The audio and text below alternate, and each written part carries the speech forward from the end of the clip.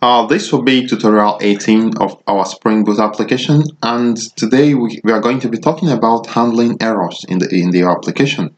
So how do you handle errors that might occur? Now, there are three different types of errors that you might encounter in your application.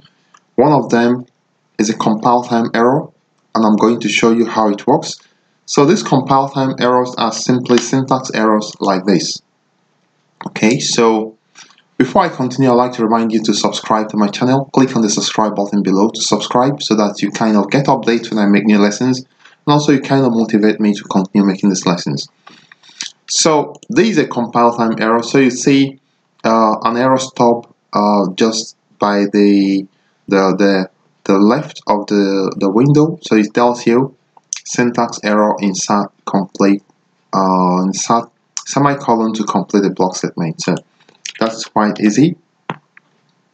But there are some other errors that are also syntax errors. They are compile time errors, and you also get some kind of recommendation on what to do and how to solve them. So for instance, if I use something like, let's just give an example, Spring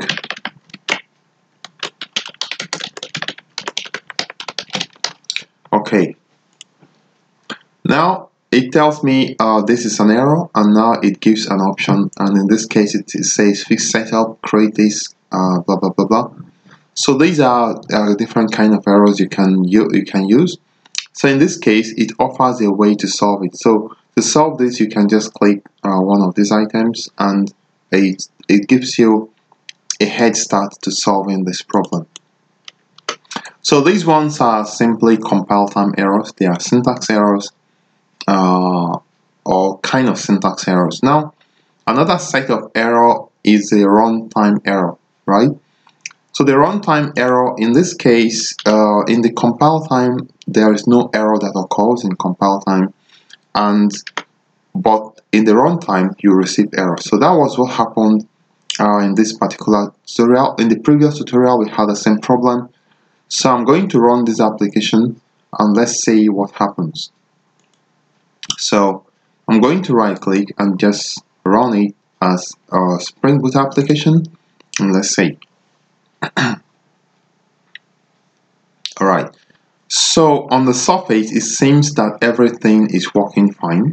That is on the surface, but if we now go to make a request using REST web client, REST advanced REST client, we find out that we don't get any result, or we see that the error now shows up. So we are trying to make a put request to /locations/l1, and we have the request body as well. Okay, so we want to make a delete request to this URL. We don't need any request body here. So if I send it, it now says it gives me this error. So now this is a runtime error, and it means you need to go back to your API to try to locate where this error is coming from and solve it.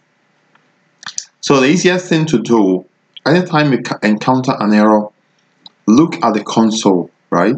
So just look at the console. You can see that there are a whole lot of things there, but let me explain to you how it works. Now, once it displays all this info, below it, then you see explanation of what the error is all about. Okay? So now look at this line that says error, and then you can just scroll this way. It says application run failed. Okay? Now the first step, it tells you application run failed. Now you need to then go down all the way and look for where you see what's like cannot, or maybe this says there's already location controller method. Okay, but you need to try to drill down to find exactly where this error is coming from. So in this case it's telling us there's already location controller bean method. Okay, So the first thing you need to figure out is that this error is coming from the location controller. So, and then you need to check around. Okay. Okay, now we are not getting anything much to use to solve this problem, except that this error is coming from the location controller. Okay, I'm going to highlight this line that says caused by. Yeah, so this caused by, I'll try to give you a pinpoint exactly where this error is coming from. It says ambiguous mapping.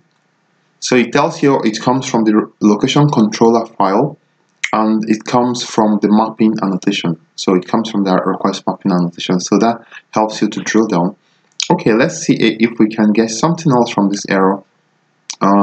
Okay, so you can now say here tells you delete location. So it's now pinpoints the particular method that contains this error. So it's the delete method, the request mapping, and location controller. So I'm going to go right there and then figure it out.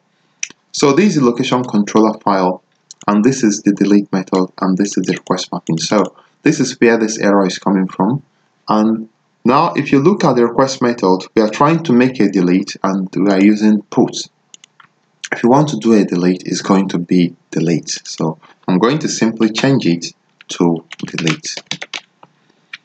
So now if I relaunch this application, let's see.